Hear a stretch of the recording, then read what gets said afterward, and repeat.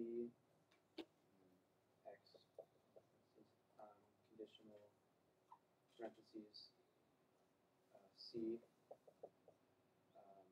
disjunction D, close parentheses. Okay.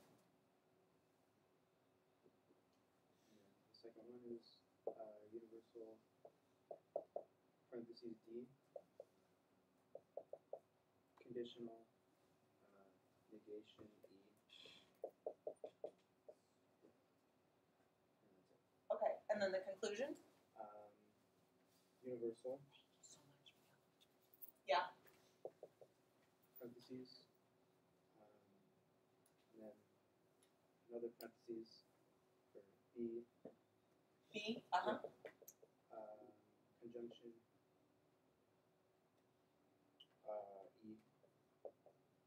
And then close parentheses. And then conditional C. Okay, thank you, and sorry about that, guys. All right, so, yay, of course now the projector is on. Okay, but I'll, in a couple minutes, I'll go ahead and call up the thing. Okay, so let's pretend that this is not a proof completion animal, right? What do we know? We know this, so I'm just, if you don't mind, going to focus on mechanics, and as we need to, we can talk about the concepts themselves. Okay, so the mechanics are these. You use conditional intro as your structuring subproof, right, for universal claims that you want to achieve, right? You know that the universal intro of the conditional variety is the same mechanical move that you make when you see in a chapter 8 exercise a conditional as your conclusion. This is just what you do. You set this up. When you want to achieve a conditional, this is what you do. You assume the antecedent, derive the consequent. So we're going to set up B, and I'm just grabbing A as the name. Set up the antecedent, derive the consequent, so that we can say, look, from any arbitrarily chosen name, we've proven that when that name is both a B and an E, it's a C. So any B that's an E is a C, or every, right? Remember, the notion of the arbitrarily chosen name has to do with effectively saying, I'm grabbing a hypothetical name, right? So if I want to name any one of us, right? So let's say I have a universal claim, right? So everyone is excited about the end of the semester. That means Sophia is. That means Janet is. That means Andrew is. Elizabeth is, right? Angel is. It does. Each person I could name, okay? You are these concrete individuals.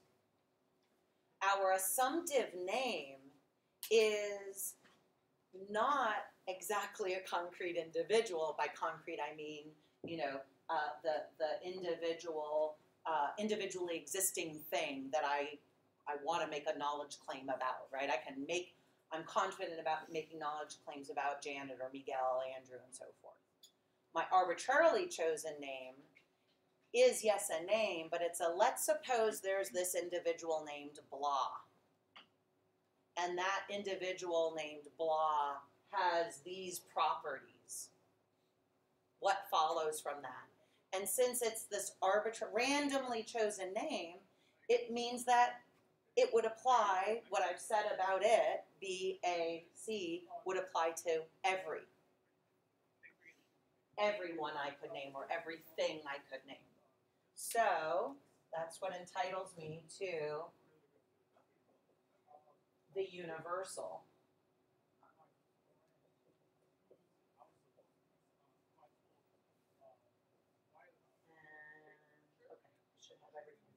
So here's an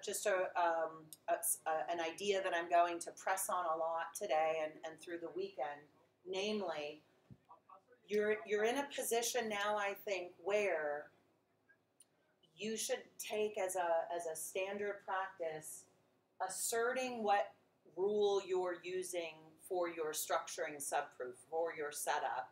Do the same also for any subproofs, nested subproofs, sorry, right? Further subproofs. So that by the time you get to where you want to go, you don't have to wonder what you would set up, right? It's already there. So this will be universal intro from lines 3 to I don't know what. Okay. Now, we know that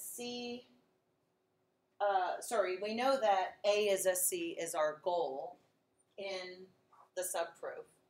What do we know that we do when we have an atomic sentence or a literal and negated atomic sentence as our goal?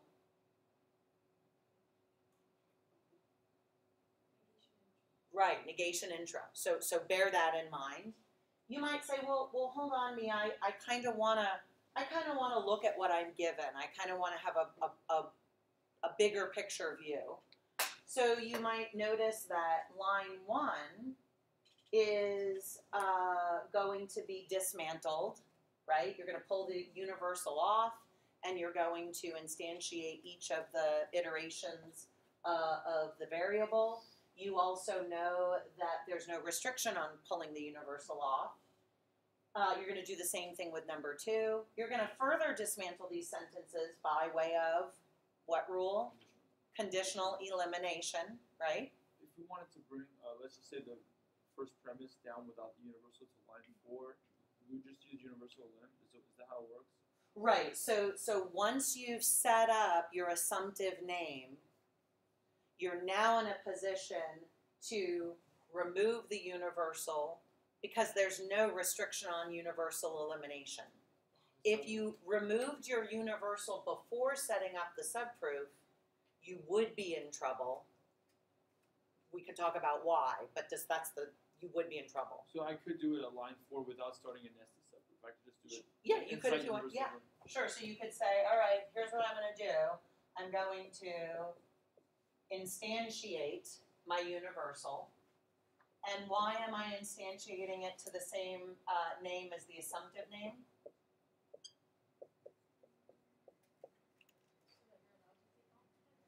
Right, because now you've got the name A. If you're going to use your truth functional rules, you've got to have the same name apply so that instead of A being a B here and B being a B, you wouldn't be able to work your conditional elim in that case. Your truth functional rules wouldn't apply, right? Remember, you have to affirm the antecedent, which means that antecedent has to be the affirmation has to actually be the same sentence as the antecedent. So this would be universally lim from 1. And then, and Ramton's saying he wants to do this. I think you want to go ahead and do this for 2 as well? No, I wanted to then bring down B of A. Okay. So now he wants to eliminate the conjunction at 3. Right. In order to do conditional elim and get C of A or B of A. Sure. Okay. So here's a point to make for what it's worth. There are times when the logical road to your conclusion is fixed, and by that I mean there are no options, right? It's you must do this, then this, and you can't mix up the order. This proof is a case, however, where it's more like fate. The goal, the outcome is going to be this, but how you get there could vary. So, for example, you might decide that you want to eliminate both your I'm spitting and I'm tripping over my words. You might decide that you want to eliminate both universals before mounting you will have it, to right? eventually for the first. Oh yeah, you have to, but you might say, I want to do it first. Right. Or you do it the way you're doing it, right? You've got options, right? So that's actually a nice thing to know. So now he's going to eliminate the conditional, so conditional elim lines 4 and 5. And set up disjunction elim. And then, yes, then we set up the disjunction elim. And then at that point, when you're on one side, you will eliminate your other Right, universal. once I get to D of A, I'll Right. eliminate the second universal. So we say, so here's what I think Rumpton's thinking. He's saying, all right, so now as soon as I have my disjunction, I set up disjunction elimination, and what I want is A is a C, and then I move on to the other side, and now I'm going to need to work my universal elimination, and of course I run out of space per usual. I'm going to erase and push stuff down in just a second.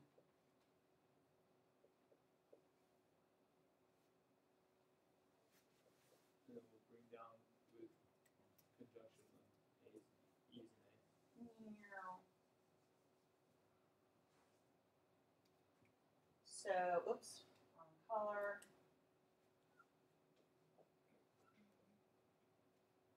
And then, oops, I'm still in here. Sorry about that. And then C, A, so that we get out. C, A. Ah! And then the conclusion, and per usual, I run out of room, but hold tight.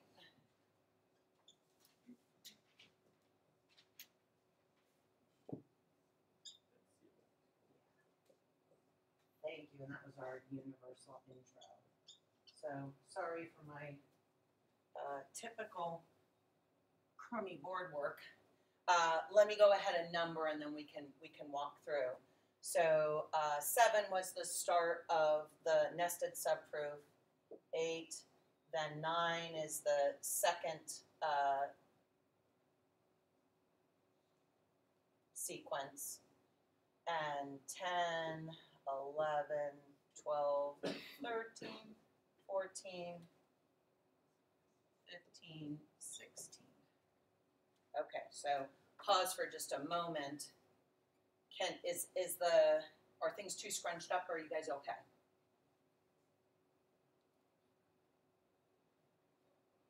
Okay, we ready to, do you need more time to jot?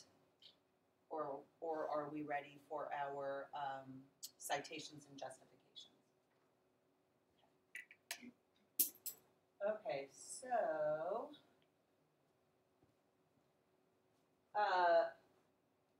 8 is what? A reiteration of 7?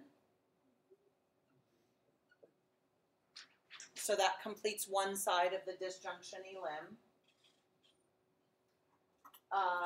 Notice, by the way, that we're working forward, but I want to point out that for some of you, it only seems like we're working forward because you've already worked backward further, and now you see where you're headed and how you need to get there, okay? What we'll do when we work another proof is we'll keep hammering away at the backward working, right? Because some of you may be saying, well, I don't see the end in view yet, and so working forward makes me feel like I'm working simply into a void, right? Into a dark space. I can't see where I'm going. Literally, it's too dark. Okay, so we have reiteration, then the sequence ends. The second of the successive sequences begins, and then we have again a universal elimination, this time from 2. Then it should be 9 and 10 conditional elim. And if I have my numbers wrong, please yell at me. Then 12 is the conjunction elimination from 3. 13 is the introduction of the contradiction from 11 and 12. 14 is the elimination of the contradiction from 13.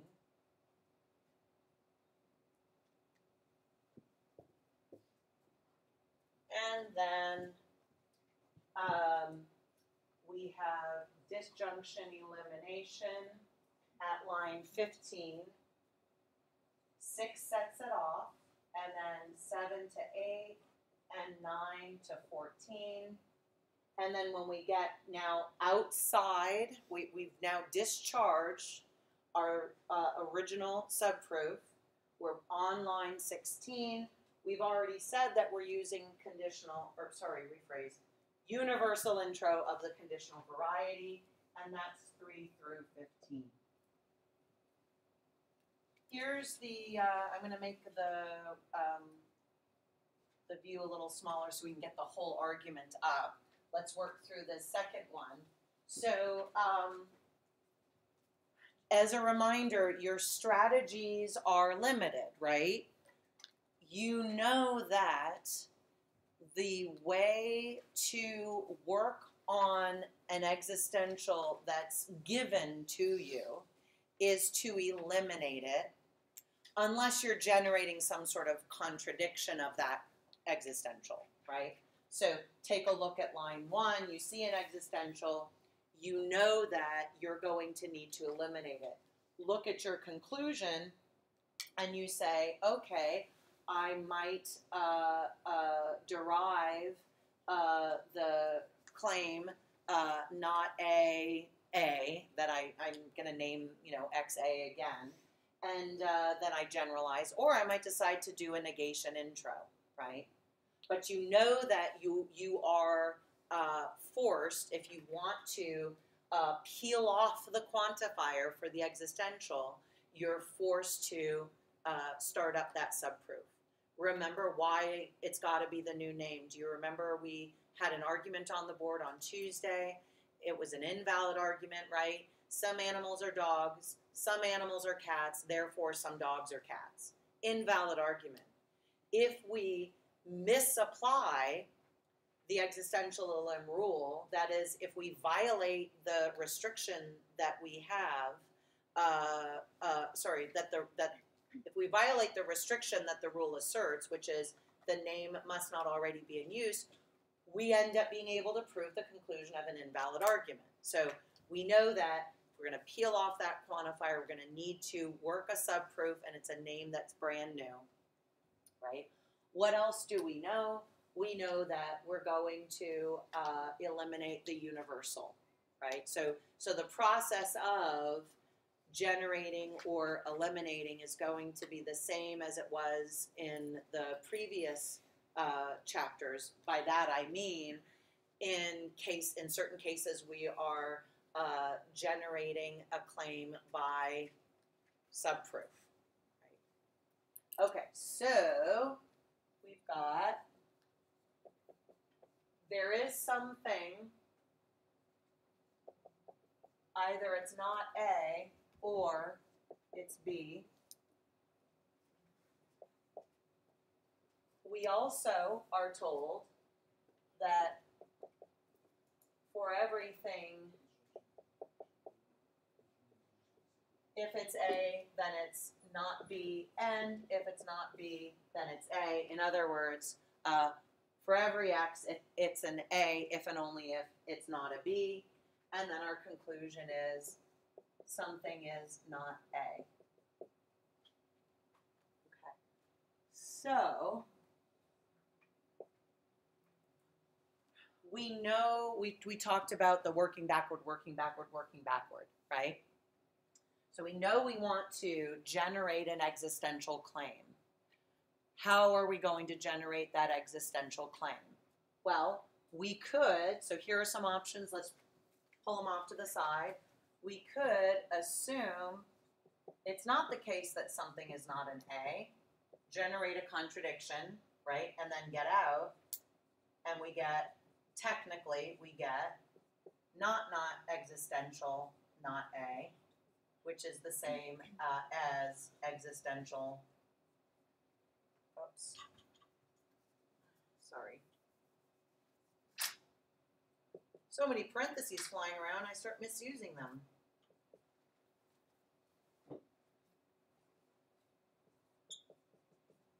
Right? So there's one possibility where we're talking negation intro.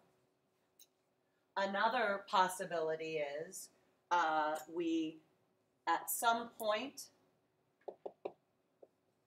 have, it's not the case that A is A, right?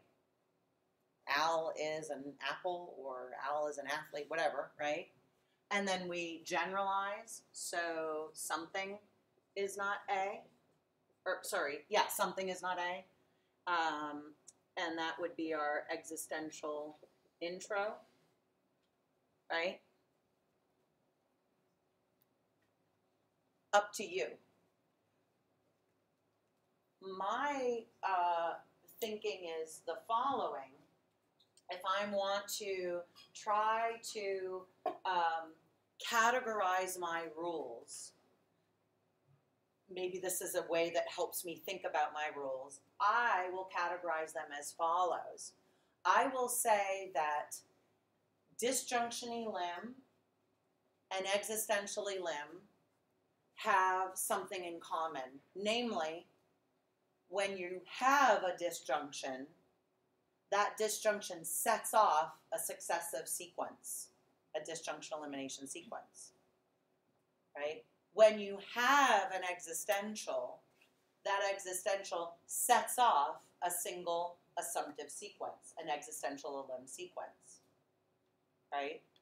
Contrast that is a sentence setting off a sequence, a given sentence, or an earned sentence setting off a sequence. Contrast that with saying, I want to achieve a conditional. So I assume an antecedent, I derive the consequent, and I then get out and say, I've just proven my conditional.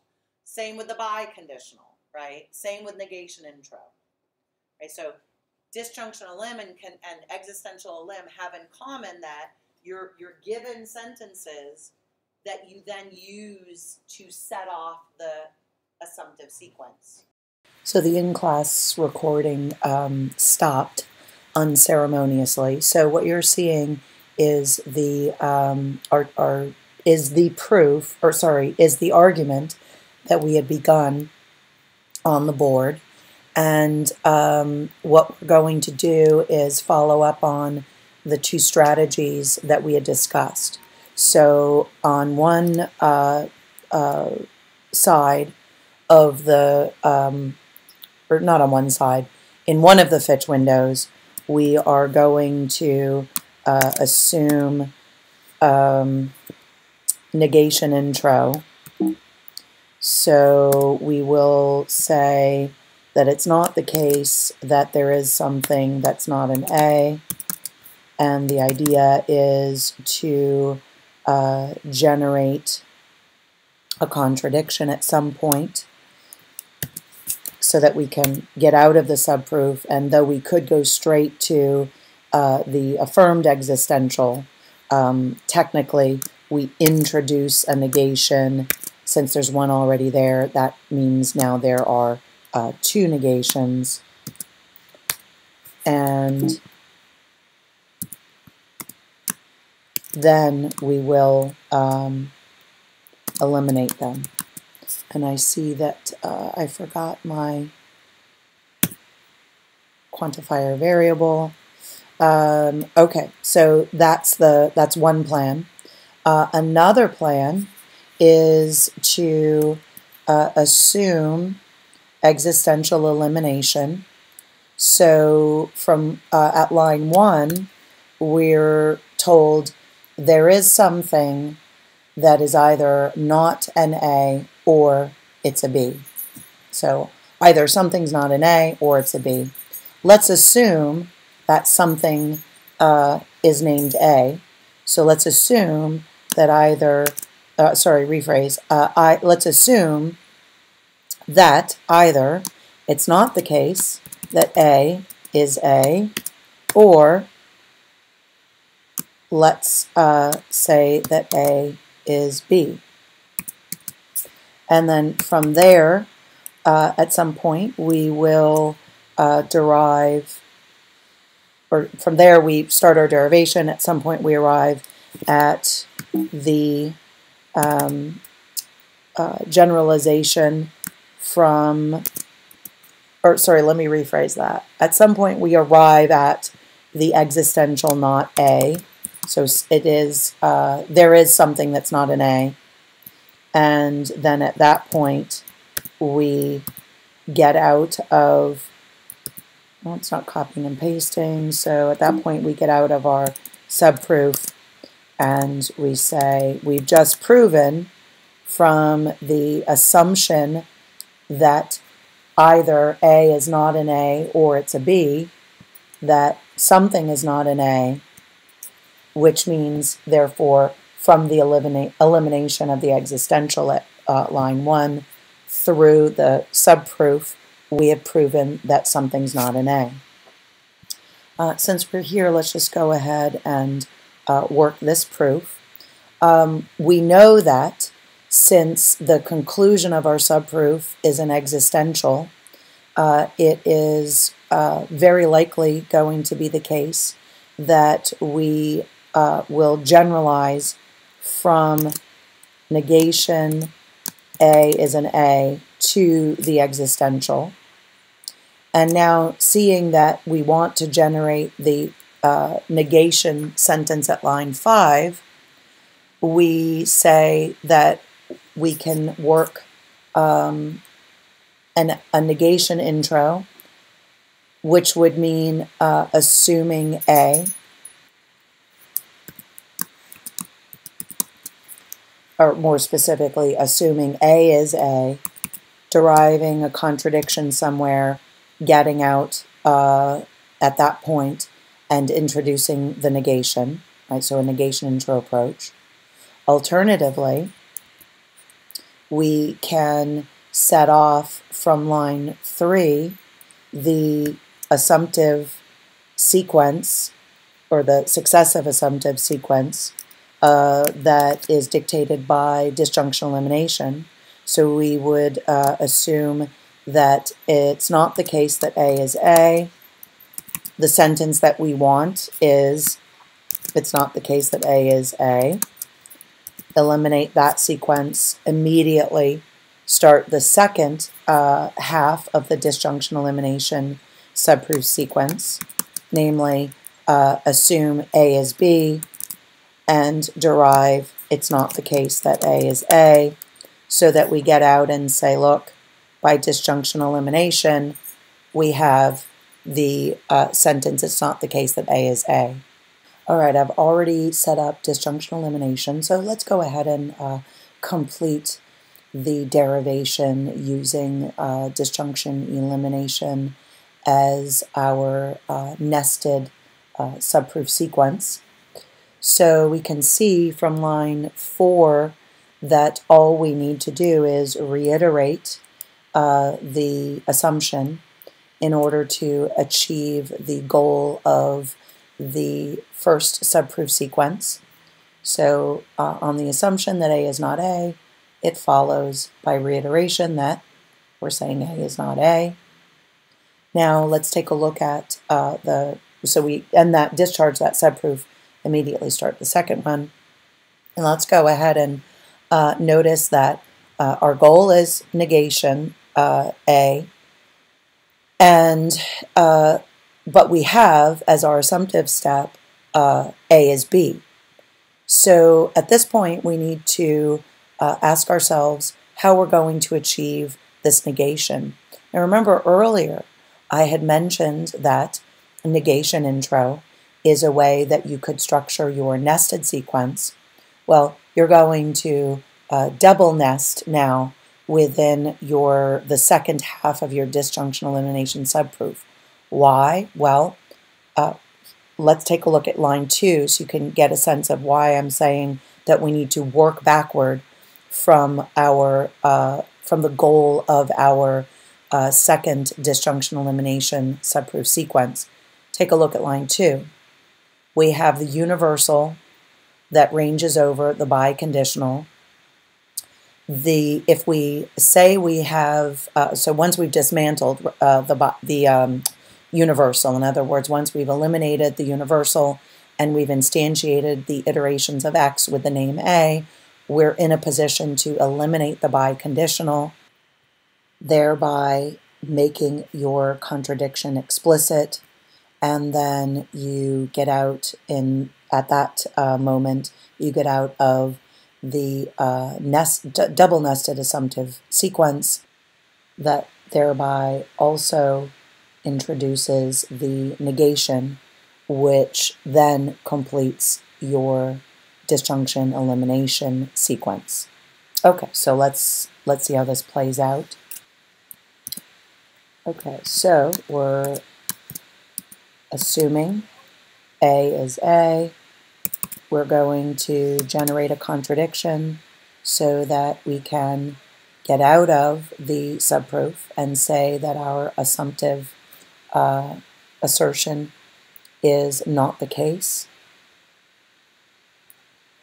Then we'll be done with our disjunction elimination. So from line 2, we eliminate the universal and offer A as the instance of the variable B, or sorry, variable X.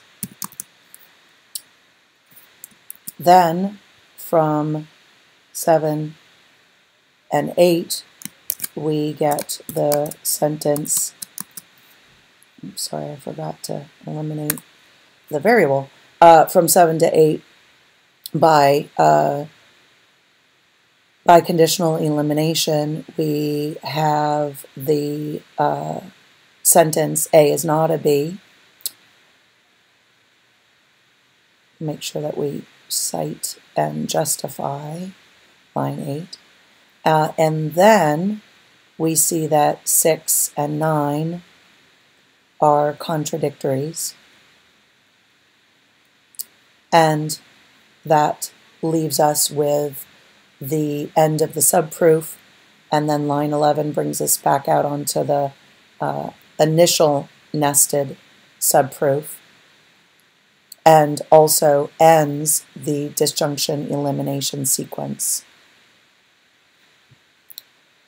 We're then in a position to generalize, that is, introduce the existential from line 12 to line 13, and then line 14 is justified by is justified by existential elim. These citations are line 1 and lines 3 through 13. And we check to see how things went. And, oh, I guess I did not cite. And then what's going on up here? Oh, I said I justified with intro rather than elim. So it's another good reason to use Fitch, right? When you make a typo, when you commit a typographical error, Fitch will help you. Okay, so that's one way to work through this sequence. Now here is the other alternative that we discussed. So remember, one of the things that you should consider doing is this: when you set up your structuring subproof, that is the subproof that is going to ultimately be the justification for the last line in the derivation, go ahead and assert that justification. Sorry, it's a negation intro, forgive me. Right, so that by the time you get to this line, you don't ask yourself, now why was I doing this, right? You've already said by the time you get to negation, negation, existential, negation, AX, that you've set up negation intro. Okay. Now, you know you want to generate a contradiction. So what you're going to need to do is think about where you might make an implicit contradiction explicit. Now, just as an FYI, I paused the video for a second because I realized for some reason I had written out the wrong first premise. So now we've got the correct one. Okay, so where are we going to be able to generate contradictions? Well, we've got the negation of the A statement function as well as the statement function A, the same for B. That is, we have the statement function bx and not bx. But remember too that when we make our moves, that is, when we make our contradictions explicit, we need to do so after having instantiated our quantified sentences. In other words, we need to provide instances of the existential and the universal. And we also know that when we need to eliminate an existential, that is, instantiate the existential to an assumed name, it has to be a name not already in use. So with that in mind, we're going to instantiate or eliminate our existential first. So we get negation A, disjunction B. And we know that we don't have any restrictions on our universal, so we're able to pull off the quantifier or eliminate the quantifier and provide instances of the iterations for the variable x. Okay, so now that we know that we're setting up our disjunction, we're setting up our existential elimination, the question is, well, what is our goal from that existential elimination? It's going to be a contradiction so that we can get out of that subproof and say that the existential at line 1, let me go ahead and number our steps. The existential at line 1, along with the subproof that initiates at, or is initiated at line 4 and ends at line we don't know what, is what gives us our contradiction. And then once we generate that contradiction, we know we get out of our structuring subproof to introduce the negation.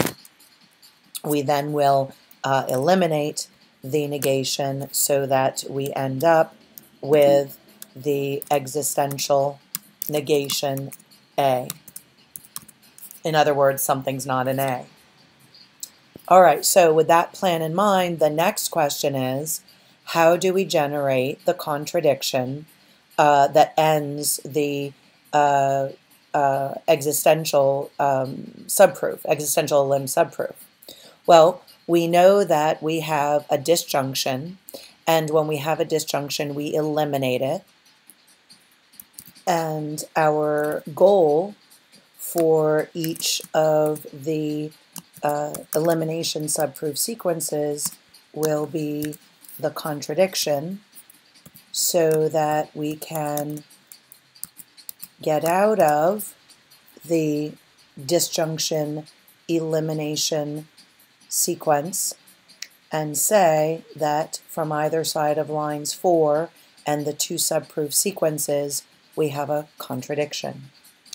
All right, so one way that we can fairly handily generate our contradiction is between the third premise and a generalization of our fifth premise.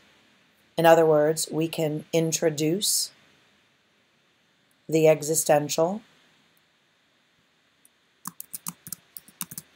from line 5. So we generalize from the sentence A is not an A to something is not an A. And then we can assert our contradiction, right? So it's not the case that something is not an A is contradicted by the sentence something is an A. Now we move on to our second half of the successive subproof sequences that the disjunction at line 4 inaugurates. So we need a contradiction.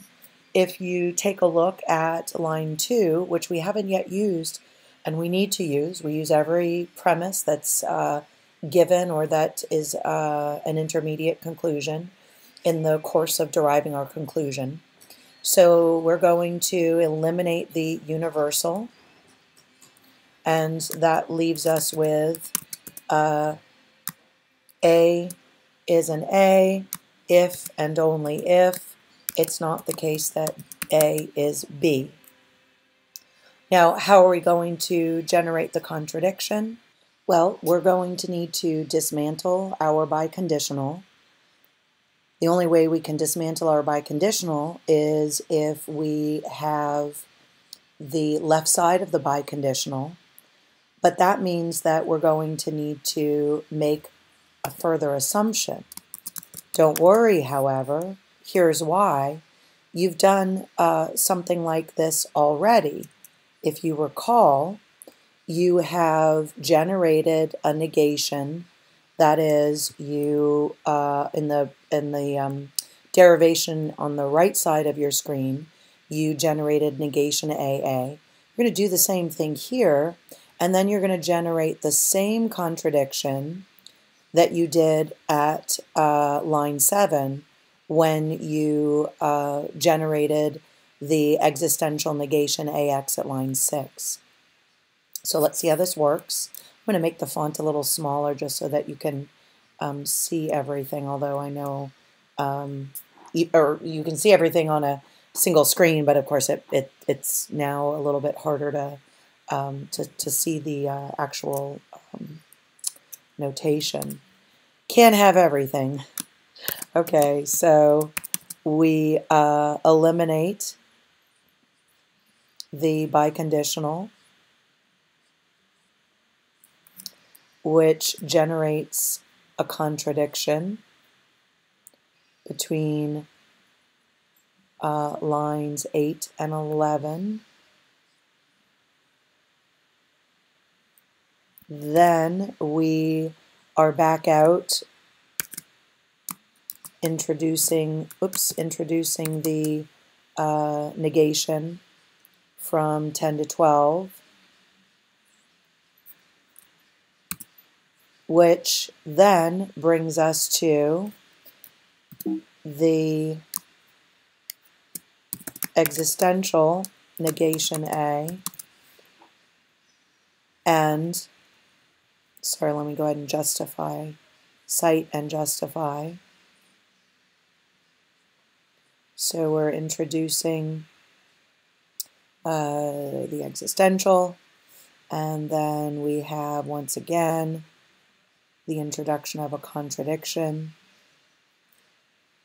right now, and we've already, let's just make this a little bit easier to see, we have already cited and justified everything below that last move except for the elimination of the negation. Again, Fitch won't make you do this, but I think it's important to note that step, that technically necessary step. So the last thing we need to do is cite our universal elim, and let's check everything out. Okay, so I've gone ahead and hidden the toolbars so that we have a little bit better view of what we've just accomplished. Is the negation intro route less elegant insofar as it takes more lines than does the route of existential elim? Yes, but it's legitimate nonetheless.